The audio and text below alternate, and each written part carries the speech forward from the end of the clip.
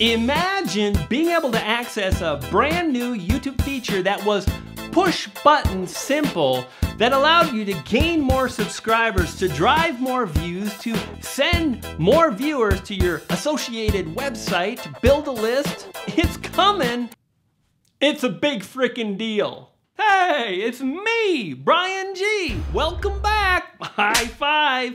In this video, I break down some best practices, like how I intend to use that brand new end screen feature to really bolster my subscribers, to drive more views, which, as you know, because you hang out on the channel, can help you to increase your rankings on YouTube, can help you drive more views, and the cycle continues. Holy smokes, it's a big freaking deal.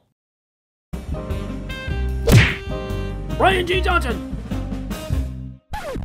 Hey, it's Brian G. Johnson helping you to stake your claim, amplify your message, and inspire action. Like inspiring people to subscribe to your channel, inspiring someone to buy or to opt into your list. Inspire action and you'll win. I gotta tell you, I released that video on the brand new YouTube end screen. It ain't an end card. It's not a mobile annotation.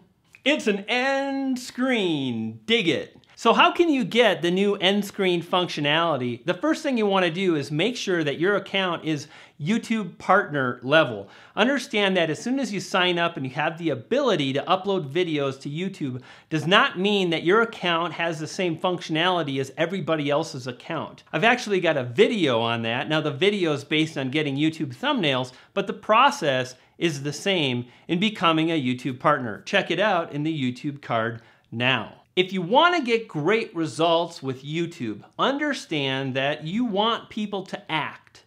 You want them to do stuff.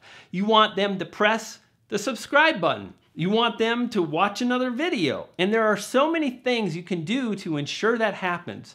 One of the easiest things is to make sure you make everything simple and clear. And you can do that with your end screen by not adding 1,000 things. I've seen so many end screens that are like, make sure to follow me on Twitter, and I'm on Instagram, and I'm on, what's another one? Snapchat, and Instagram, and Facebook, and subscribe. And it's too much. You ask for people to do 1,000 things, and they do nothing. So instead, keep it really simple and identify 2 things that you want to happen. For me, moving forward, that's gonna be 1, opting into my list. I'm gonna build a list. The second thing I want to make sure happens is people subscribe. Those are only 2 things.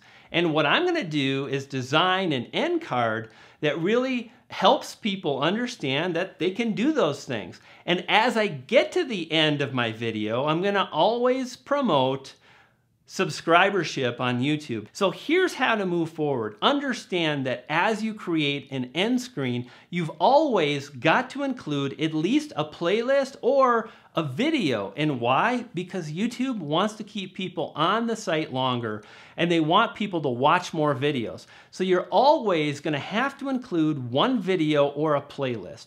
After that, it's really your call. And for me personally, I'm always going to focus on people subscribing to my channel. However, I'll also have a call to action that will offer people an ebook where I share the case study of my channel and some of the tremendous results I've been able to achieve. And I know that as people subscribe and watch my videos, they'll see that I'm offering a free ebook and they're going to want to access that ebook. I probably won't talk a lot about it. Instead, I'm verbally at the end of my videos, I'm going to mention. Now, if you're new to the channel here, Brian G. Johnson TV, make sure you subscribe below. I got 2 hungry poodles at the house, and when you subscribe, you'll feed one of them. So go ahead and click the subscribe button, and I'll see you on another video. Poof! Pixie dust. And that's actually pretty darn near the call to action that I'll be creating again and again. I'm going to be really playful with the poodles. And why would I do that? Because if all you talk about is kind of the same stuff that everybody else talks about, it's kind of boring. However, if I talk about being able to feed a poodle when you subscribe, well, people like that. You know, when you can make someone smile or laugh, when you can make someone just giggle a bit, that is powerful and it results in tremendous results. I've seen it in my channel. I've seen it in my book sales. I've seen it in my product sales again and again. So make someone laugh, be different, create a call of action that's different, and you'll go far. So I hope you found this video to be helpful when you create those end screens. Just focus on a few things.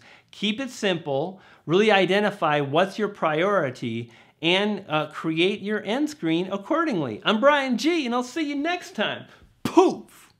Feed a poodle and subscribe. Pixie dust.